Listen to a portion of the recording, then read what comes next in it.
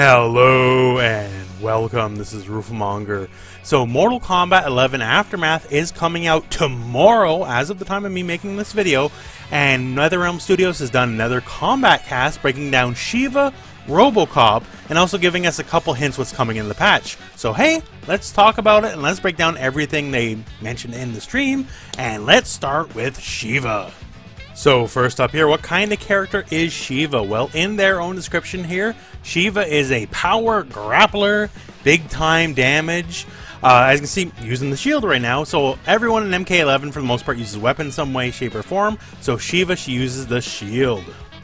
Moveset wise, so it looks like she has some mix built into her moveset. This move here you're looking at is her back 3, and this move actually is an overhead as they state, so that's actually pretty cool. Also has a crushing blow attached to it if it either punishes or counter hits a low attack. We got this string here, so it has mids and overheads here. I'm assuming the big conch is the overheads and the rest are mids. Stated very easy to hit confirm string, also seems to have an overhead ender as well. But yeah, so easy hit confirms to say the least, right? 4 separate hits. If you can't hit confirm that, what can you get, right? But yeah, so that looks pretty cool. We got forward 1, that's this guy right here. So forward 1 is an advancing mid-hitting string. Hey, and that is always handy to have. This double hitting kick right here is stated to be her fastest mid. You also don't have to do the follow-up, hopefully hit confirmable. But yeah, having fast mids always a blessing. On to her base special moveset here. So she does have the traditional Shokan Fireball here. If you do enhance it, it is a mid. Normally it's a high, so it's duckable, but the enhanceable version cannot be ducked. The animation's not that different, honestly, so I think you'll catch a lot of people sleeping at the wheel with that one. But yeah, it looks pretty serviceable for what it is, and having the mid-hitting one looking very similar to the base version is very good in my opinion.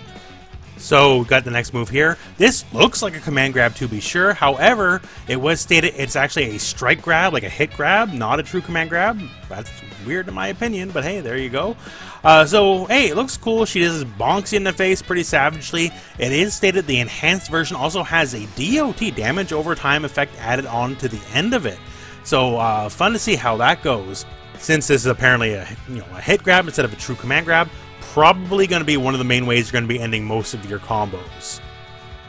The classic stomp is back, and yes, it is indeed unblockable. So one thing to note here about the stomp, you actually have some control over how it's going to wind up, in that you can delay it a little bit. So if you're trying to catch back dashes, forward dashes, or whatever, or jumps, you can manually delay the move. So if people try to be tricky and jump out or dash out, you delay it, and then you're going to stomp them where they now are, once they thought they were smart. Also, it does have a crushing blow, so if the move doesn't miss 3 times, and that's the terminology they use specifically, doesn't miss 3 times, then it'll get a crushing blow. On to the variation. So variation 1 has this anti-air grab, and they just state anti-air grabs across the board. Like not just Sheeva, like Shao Kahn, Terminator, all that. They're getting buffed across the board. So yeah, it rips people out of the air, and you give them a good old what for, right?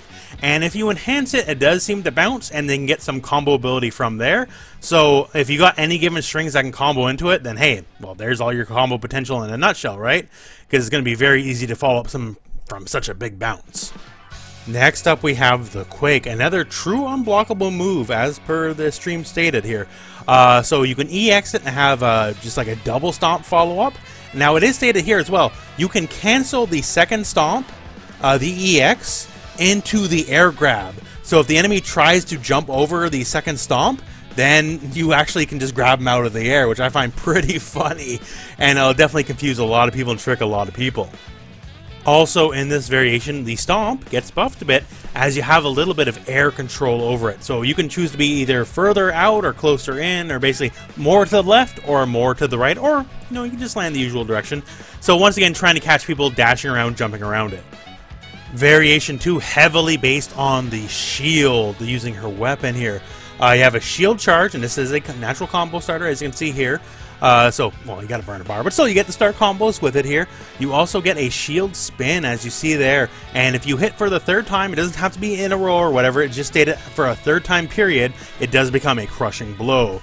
So, hey, that seems like a move you're gonna want to use in combos a lot. And the shield toss. So the shield toss is stated to destroy projectiles, so like very similar to Sub-Zero's EX Ice Ball. So when it comes to like a zoning war, Sheeva's gonna win. She's a hard counter zoner.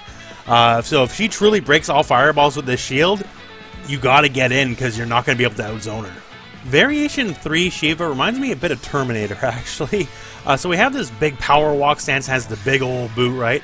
And that boot is plus on block, by the way, but it is a high. Now the thing about this here is when you're charging forward, you can actually cancel out. You don't have to necessarily do the big boot. In this scenario here, Sheeva's going for the walk, cancels out, goes into the overhead. So hey, if you thought you were smart and tried to duck that high, you're going to get overheaded instead. Another example here, just, you know, doing the run, canceling out, going for a forward throw, right? So it's just all about being tricky. You have the base move, the plus on block high, and all the other mind games are based from there. Also has another strike grab. This is a low, so you actually have to block this one low. And she gives you the good old chuck, you know, keep your mind on your business, right? Some punches in the guts and get tossed. So as you can see there, you also get to switch sides. And any grab lets you switch sides, pretty good in my opinion. And that EX follow-up, I guess it's a little bug because of the health, but it is stated it's supposed to be a DOT as well. And in seemingly her only actual command grab, because she has been billed as a grappler, but everything is all strike throws, right? This is a crouching opponent only command grab. So similar to how like 3D fighting games tend to do it with like Wolf or King or something like that.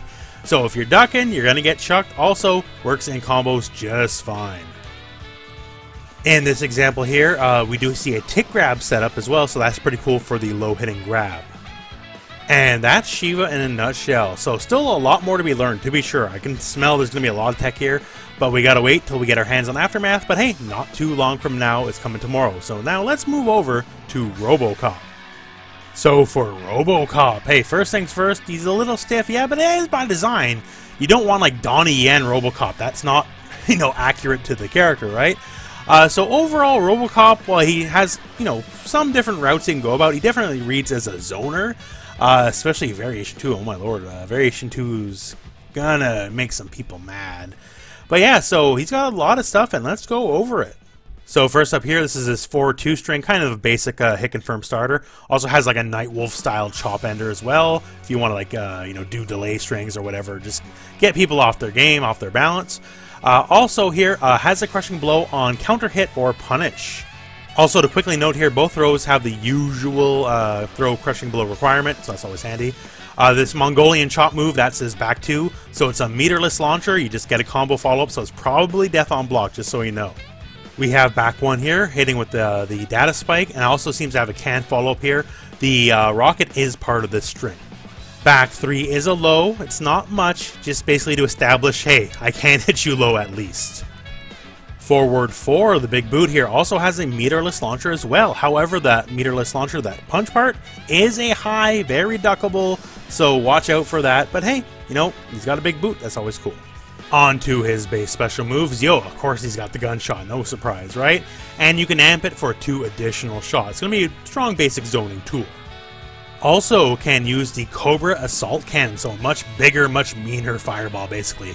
Also can amp for additional hits, and while it is a high, just so you know, the additional hits when you enhance it, those are mids. So if you block the high, or rather if you duck the high, you do have to block the additional follow-ups or you're going to get got. Also has a lot of pushback on block, as you can see here. That's kind of real. We also have landmine straight out of Cyrax. So he will take his shoulder cannon, shoot a shot, and this is the mine right here, and it works basically under Cyrax rules. It'll go off after a small bit of a delay, and you get to choose, you know, what angle and all the kind of fun stuff you shoot it at. Also an upwards aerial gunshot here. Might have combo potential in the corner with like rejuggles and stuff. We'll see how it goes, and hopefully fast enough to actually be worthwhile as an anti-air. And our last base special is the parry. Very interesting, because it beats projectiles. It'll totally absorb projectiles on top of the usual parry beating strike stuff, right? So it's multifaceted, so you can just kind of really hunker down and tank with it. Also has a crushing blow, so if you parry a wake-up attack, you will get a crushing blow with it. On to Variation 1, he has this grab. It's a true command grab, it is a throw, and yeah, he can just switch sides with you, he can walk with you, all that kind of stuff. Actually pretty good, reminiscent of Jackson away. The only question is if it's a high grab or if it's a mid. I'm going to assume it's a high because we can't ever have good things. But yeah, it looks very fun, and I'm pretty actually excited to play around with it. Another thing for Variation 1 is he can advance or retreat with his pistol out. So you get to choose, so you can walk people down with the pistol. It is also cancelable, so you can do, you know, those sort of standard mind games of, okay, if you're gonna duck or whatever, I'm gonna cancel out and then hit you with a mid or a low or whatever, right? But yeah, very interesting. Last thing for this variation is a new kind of grenade. It's an electro grenade, and it causes a capture state. So while you are shocked, Robocop can do whatever he wants, whatever combo, whatever fun stuff, and just go from there. So a pretty interesting take here. Has some minor zoning changes, has the command grab, which is always interesting, always varies up a character's game plan. And hey, this capture state stuff, because he does keep the regular grenade too, as you can see there. So you have some multi-layer zoning.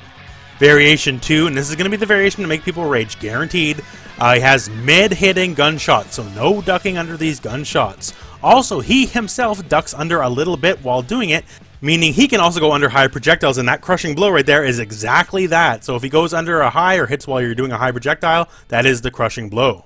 We had moves from Cyrax, so now here's some sector stuff. He does have a flamethrower, and it's good for all the reasons you think. Leaves people standing, you're going to be advantage in their face. So it's time to guess, you know, strike, throw, mix-ups, all that kind of fun stuff. It's going to be high mix-up potential. Also from Sector, we got the rockets. And rockets come in two varieties. They can be ripping quick, and it does look like it's high, or it can also be a very slow startup here for very good for like screen control, right? So if you preemptively jump, you're just going to land in it instead. So yeah, we have a total zoning package.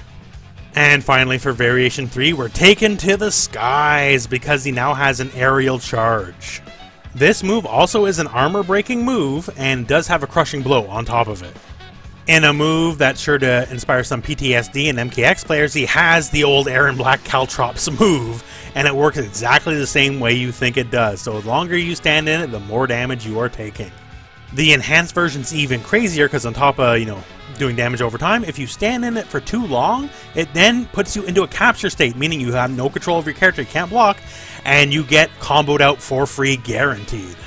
And to be, you know, just full-on pants-on-head crazy, yeah, you can have both out at the same time. So he's absolutely going to delete certain characters in the corner. And finally, we have the lightning shield, and it's pretty simple. If you hit Robocop while the lightning shield is up, you are going to take damage. There's really nothing else to say. So you're going to hurt yourself hurting him. So expect scenarios where you kill yourself with your own combo. And that's Robocop. So also to note here, some of the general balance changes that are coming our way for Mortal Kombat 11 Aftermath. We'll have a full list of patch notes probably tomorrow.